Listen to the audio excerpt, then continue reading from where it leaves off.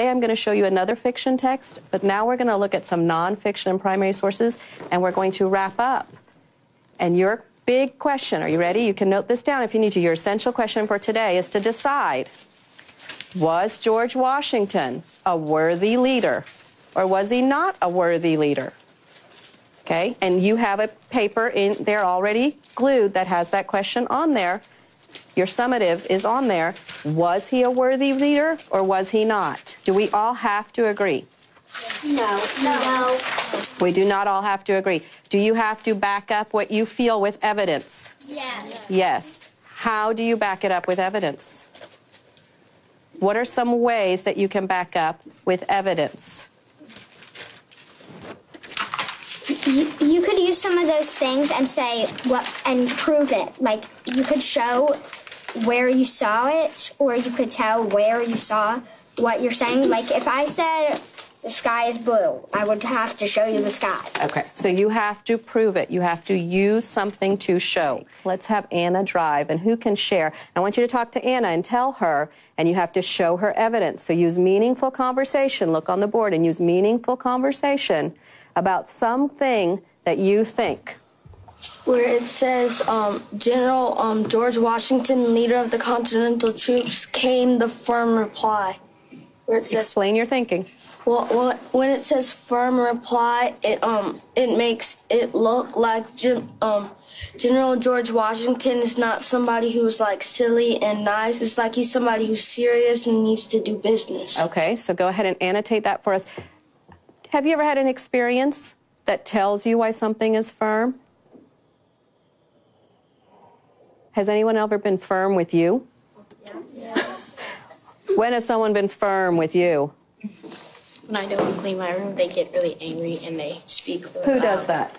My mom and dad. Okay, is that a file folder in your brain? Yes. Do you all have a file folder of someone being firm at home? Yeah.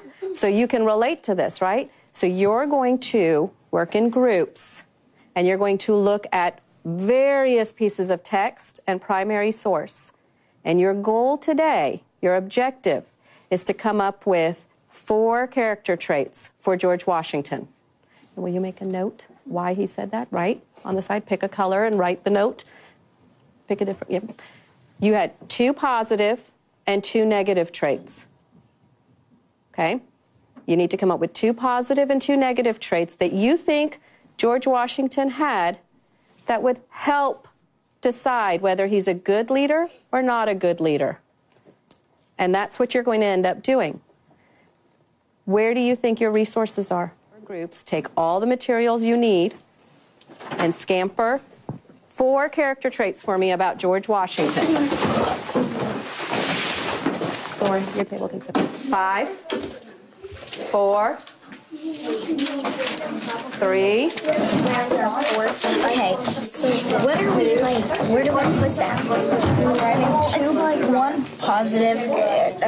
positive and 2 negative on this picture of George Washington. So one, look over there.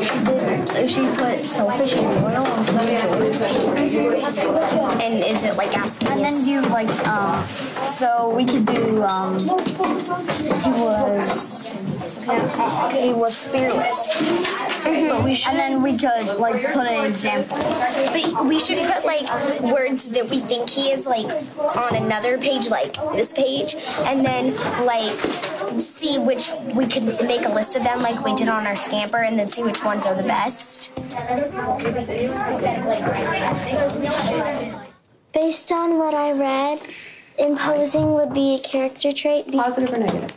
Negative because he was controlling over his troops, but if he wasn't controlling that, he wouldn't be caring about them.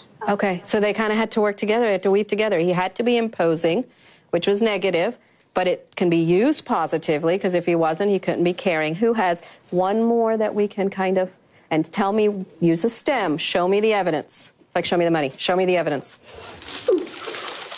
Well,